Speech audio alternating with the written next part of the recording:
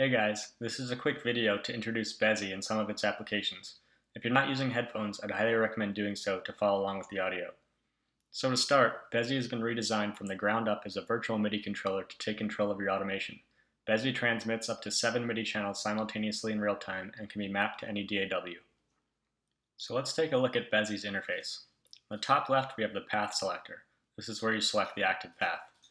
Each path corresponds to a MIDI channel, and Bezie broadcasts MIDI control change events on channels 1 through 7. So on your MIDI keyboard, these would typically be your knobs. Next up, we have reset. This resets the active path. So if you want to remove all the points, you reset. Then we have horizontal and vertical inversion. So if you have a bunch of points on your grid and you want to flip them horizontally, you can reverse them like that. We also have vertical inversion, so you can flip them vertically as well. Then we have copy and paste. So if you wanted to copy the current path, you could do so. See this light lights up when it's active, and you could go to a different path and paste it. And as you see, you can see all of your paths at the same time. The active path has this fill, so you could easily see which one's active, and all of the dots are only on the active path. Next up, we have these two guys, which are MIDI controls, so we'll come back to them. Over here, we have the context menu, which is the menu that corresponds to the active point. So if I click here, you can see it says default. I can remove it, and it shows you exactly where it lies in the grid. So you see here it's at 1, and your min is 0, and your max is 127, just as it is with any MIDI. Then you have the type. So currently there's 3 types. There's default, Bezier, and Bezier 2. So you can easily change through. Bezier 1 gives you 1 control point, and you can easily drag it around, and it restricts you from creating any points that are invalid. So we go back to default and we switch to Bezier 2. We have 2 control points, and you have full flexibility. And if you see over here, these 2 guys are endpoints. So if I select it, it shows it's an endpoint, and it doesn't let you remove it. So if you want to remove one of these curves, you have to remove either one of these points, and then it'll go back to here. So on the right hand side, we have zoom in and zoom out. So just as it looks, you can zoom into your current grid, zoom out of your current grid. So Bezie defaults to 4 bars. You can go up to 16 bars and down to 1 bar. So on the bottom left, we have an indicator letting us know whether or not we're connected to MIDI. So on a Mac, this feature is enabled by default. It's a virtual MIDI port named Bezie, and you don't have to do anything. On Windows, you have to download an application, which is free. It's called Loop MIDI, and all you have to do is create an entry and call it Bezie. And if you already have Bezie open, there'll be a retry button right here, and otherwise, when you open Bezie, it'll auto-connect. So over here on the bottom right, we have snap. So that is snap to grid. So it does just what you think it does. When it's toggled on, you're stuck to the grid. Now, if you want, you can click, and it'll take you wherever you click. But if you drag that, then you're stuck to the grid. So if you click and hold, you're on the grid. When you take that off, you're free to go wherever you want. So it's nice and smooth. Next up, we have triplet mode. Let me clear that. So let me skip this for a second. Over here, we have the current grid resolution, and this goes from whole notes all the way up to 128 notes. So you could toggle triplet mode, and it'll split it into half note triplets, quarter note triplets, and so on. So now let's switch over to Ableton. So Bezie works with any DAW, but in this case, I'll show you how to do it here, and all the same rules should apply. So let's first open up Preferences. So you'll see that there's an input and an output for Bezie. In input, you want to turn on track and remote, and for output, you want to turn on sync. Under the clock type, you want to make sure it's set to song, which it should be by default. So in this current setup, I have a single MIDI track, and in it I have an instance of Massive. I have it set to very basic oscillators, and I just threw on these macro controls onto wavetable position, intensity, and the third one, where is it? Down here for sine shaper, dry wet, and I turned them all the way up. So it just gives us some parameters to control. So I'll show you how to hook that up. So toggle on the MIDI map mode and open up Bezie. So now I'll talk about these guys. So this is a horn.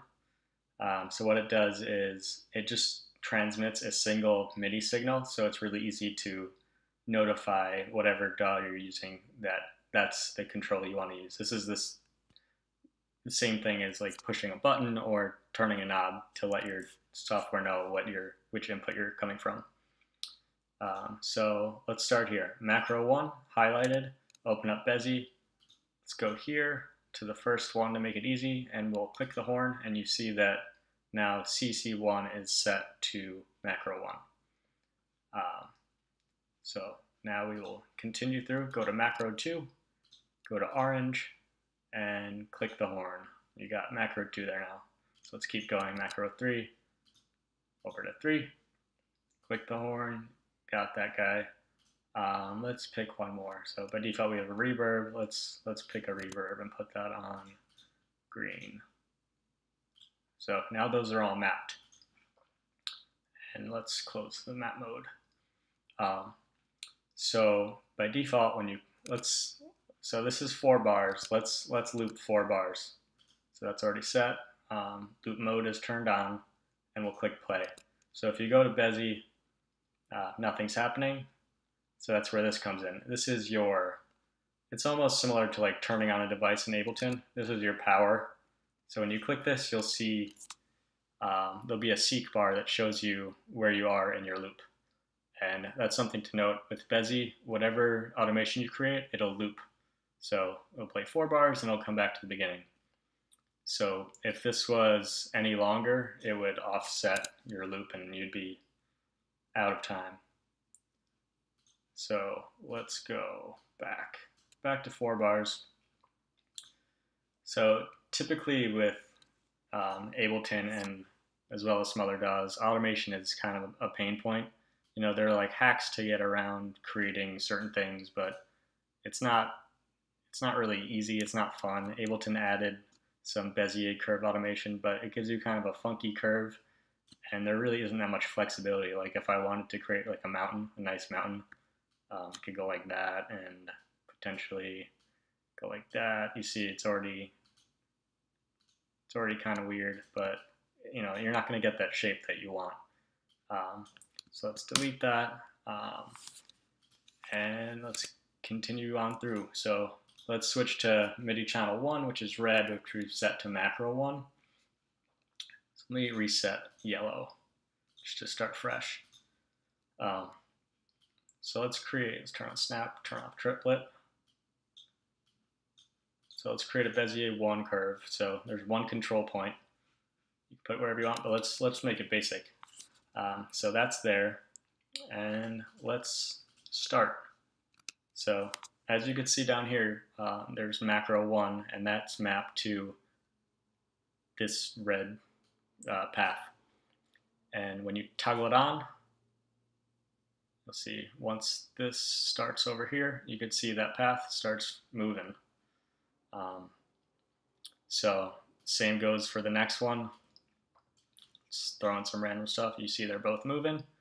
And so let's turn this off for a moment. And I have that massive patch I showed you before. So basically it's just, sounds like this. So let's throw in a quick MIDI loop, some MIDI notes. Currently, Bezie is off. So when you play it, you'll hear the regular pattern. let's go and toggle on Bezie.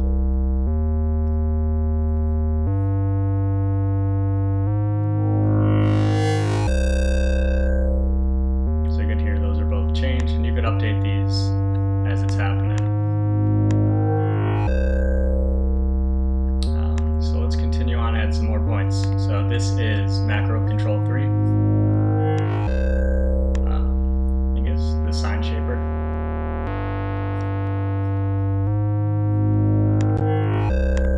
Then we have green, which is reverb. So let's make it tail off.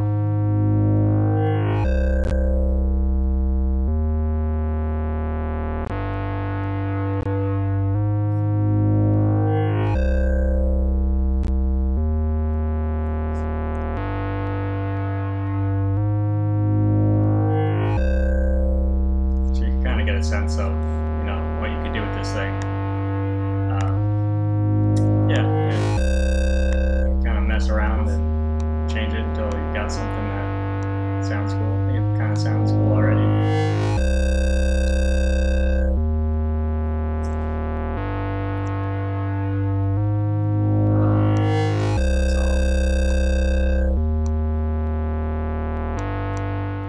So, and then when you feel good about what you've done, you could commit it by hitting record. So let's close this just to illustrate a point. And here you want to make sure that you have automation arm on, and this will allow you to this will allow you to overdub on your notes. So we hit record.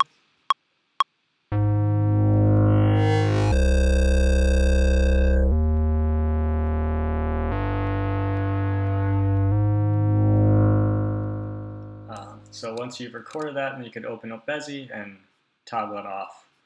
And depending on your project, maybe you want to, you could delete these parameters and move on. But in this case, Bezie is kind of used for sound design, but it could be used for pretty much any automation case. So if you want to work on a transition for your song or so on, you could use Bezie to make it pretty easy. So like here, everything's separated and it's not really easy to tell what's going on. So with Bezie, it's all on top of each other, and it's really easy to move around and change parameters as you go. So now that we've turned this off, we've recorded this out, you can turn off all of these guys and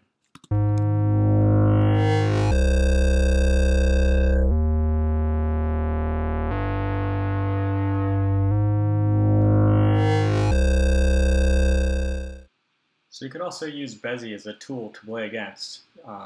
Before we had music and we would add automation to it. So now let's just play Bezie with no sound. So in this case, this track is armed for recording, and I had a MIDI controller here so I could play against the automation. So let's go off what we had before. It was A flat, C, E flat, G. And I'll add a little bit to it.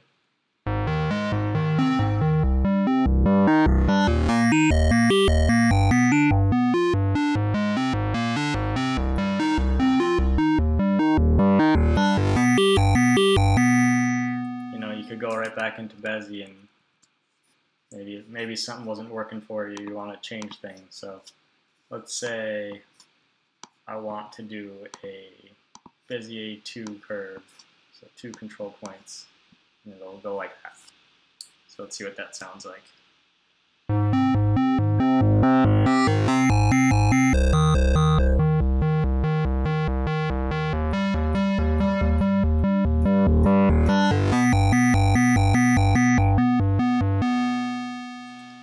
The orange one has a cool effect, so let's add some more of that. Maybe try it with a curve, why not?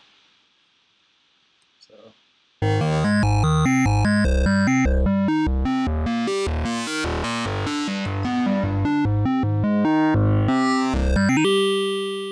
yeah, you could keep going through and you could discover lots of different things. You could pretty much automate anything you want, and you can see them all parameters at the same time, and it's a lot of fun. So thanks for checking out my video, and feel free to subscribe below.